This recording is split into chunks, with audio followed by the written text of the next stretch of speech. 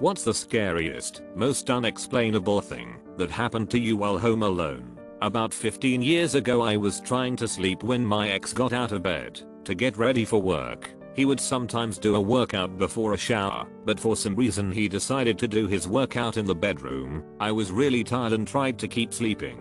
I hadn't opened my eyes yet, but his breathing was getting really heavy and raspy, and I was unable to get back to sleep. His breathing was so heavy and weird I got so mad. I turn over and open my eyes to tell him to shut up, only to find nobody in the room. The breathing suddenly stopped, and I got a chilling feeling. Then I stepped out to find he had been upstairs in the shower.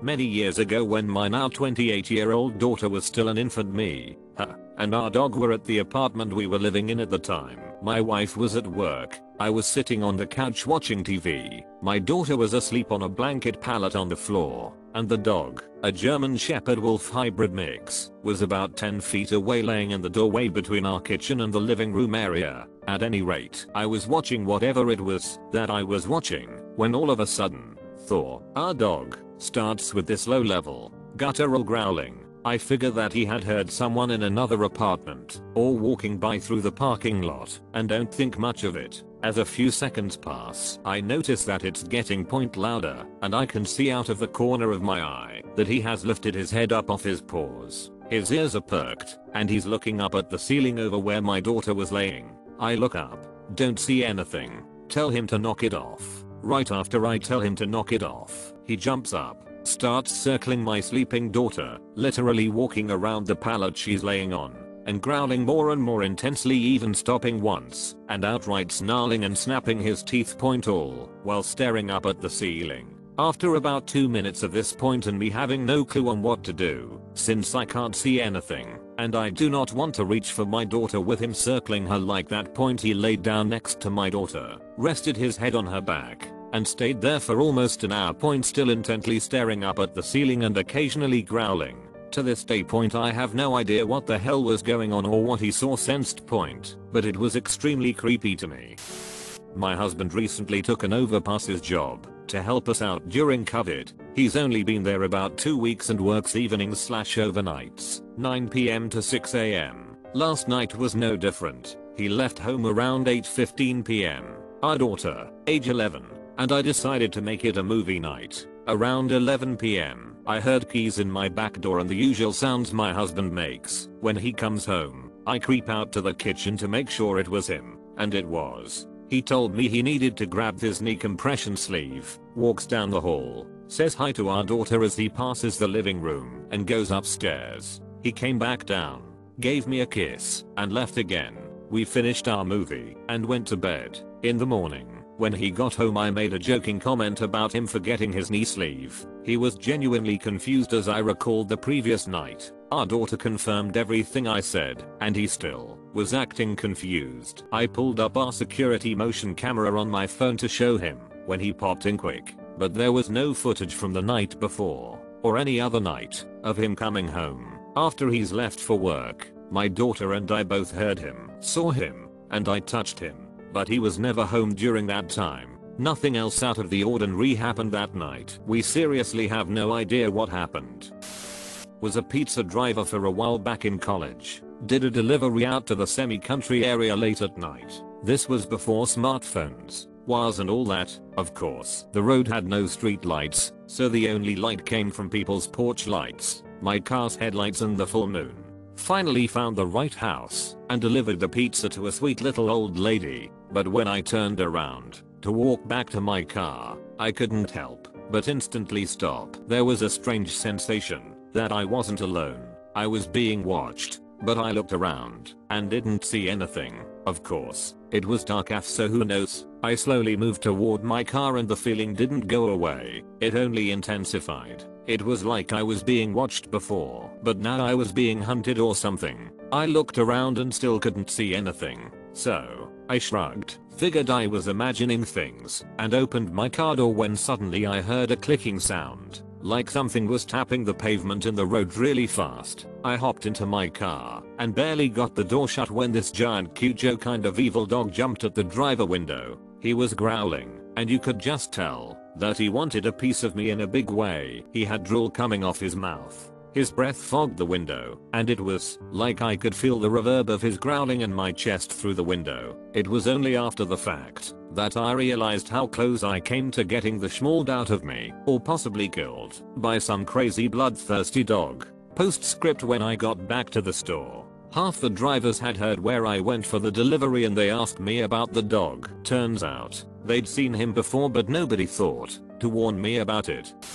One night I wasn't feeling very well, and the upstairs had a larger bathroom. Downstairs was an old half bath and I wanted to leave that for her if my wife needed to use it at night, so I figured I might as well sleep in the guest room.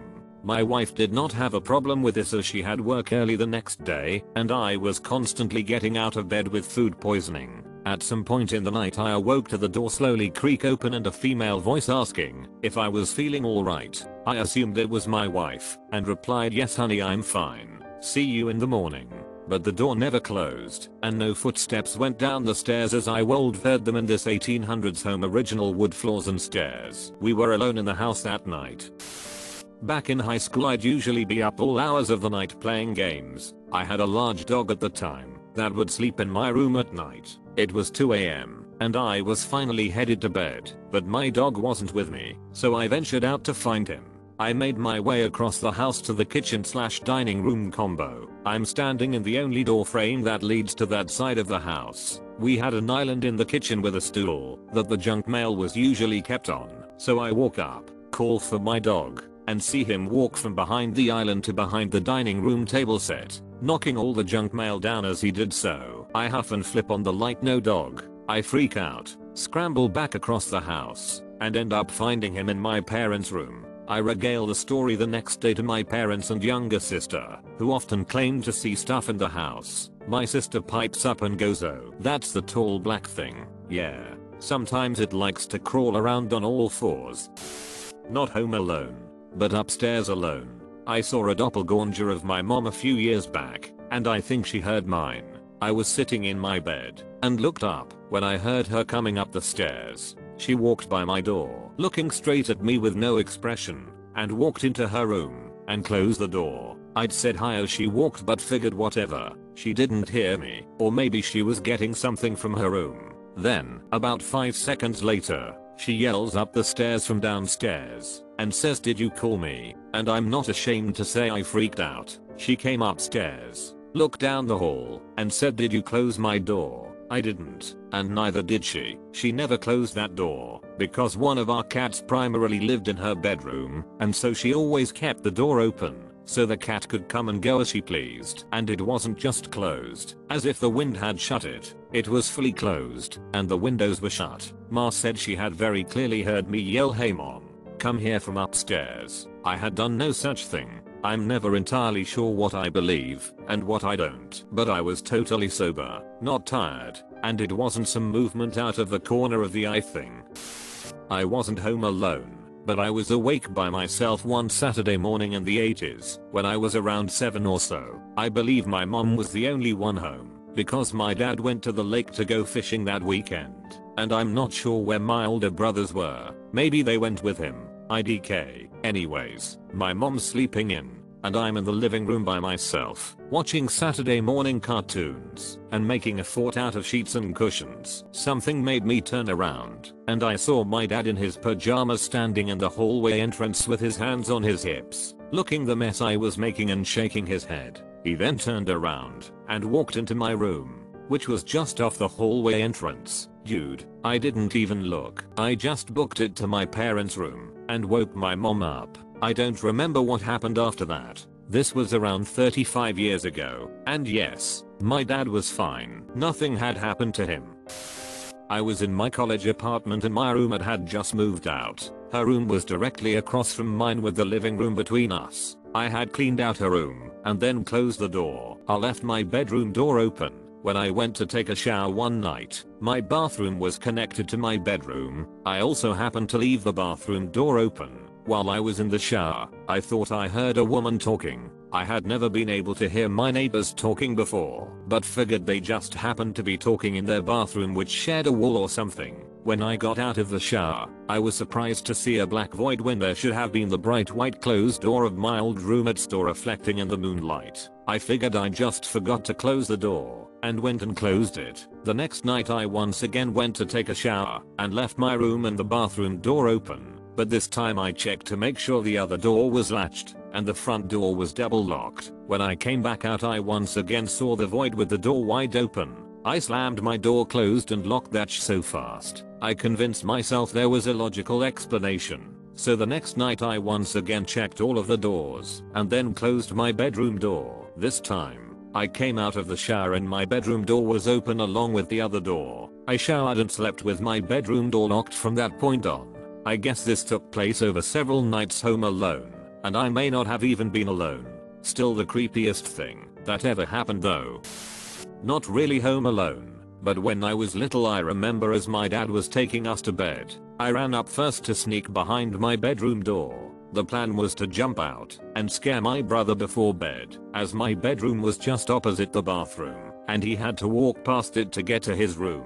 However, behind the bedroom door was two strange men hiding. One had a beard and long hair, the other I don't clearly remember, but think he was very skinny. The guy with long hair whispered to me to "Go away." So I calmly went away and slept with my dad. Mum was working nights and this wasn't uncommon for me, so he never questioned it. I was rightly spooked and didn't want to be on my own, but didn't told my dad what I saw as I was petrified inside. Straight up thought I'd been told off by some creepy ghosts. We were odd that night. My brother also woke up that night to go to the bathroom and saw the downstairs light on from the staircase. At the time he thought it was our mother and would normally, if he got up early, run down and see her. For some reason he didn't go downstairs that night and instead hopped in bed with me and our dad too. When my mum came home the downstairs was trashed and she was terrified something happened to us. She ran upstairs in a panic and found us all in bed safe and sound.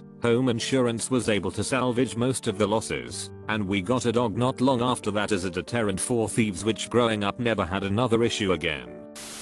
I grew up in a very rural area. Our house was on the end of a dead-end road in the middle of Midwest farm country. In high school I was in cross country and track, and found it easiest to run in the late evenings on nights when there wasn't practice. One night, which was fairly well lit by the moon, I was running the last quarter mile to my house and I saw someone else running toward me on the road from the direction of my house. I live on a dead-end road. There is nothing but farm fields behind it and it definitely wasn't my mom running. It surprised me so much I stopped for a second to consider what I was seeing. I remember exactly what the runner was wearing, and I watched her run another 5 or 6 strides towards me before she disappeared or blended into the night like the Predator or some such. Now it could have been exhaustion or dehydration I guess, but I've run a lot farther and a lot longer than I did that night without seeing anyone materialize and evaporate. I never did again either on that road or anywhere else. It was the scariest thing that ever happened to me. I ran home crying panic tears and I'm not ashamed to tell you about it. I couldn't bring myself to run at night again for a month. The first time I saw her I was 6. We were playing the opposite of hide and seek. One person hides while everyone else looks, and once you find the person, you hide with them till there's only one person looking. It was my turn to hide and chose to hide under the stairs where my dad kept all the camping gear cause there were lots of things to hide under. Behind, ECT, there was only one person left. With all of us cramped in the room under the stairs, the last person left was sitting on the stairs above us, my brother, and we could hear him yelling in his defeat to get us to surrender. In my hiding spot I could see the door that led out, and it was cracked a little bit. A girl about my age poked her head in the room and waved at me. I had said out loud, "What's your name?" With no reply she vanished, which prompted me to follow after her, yelling at her to come back, ultimately giving up our hiding spot. Everyone under the stairs, brothers and cousins, starting yelling at me asking what the hell I was doing and who I was talking to. Nobody else had seen her, and we couldn't find her upon searching.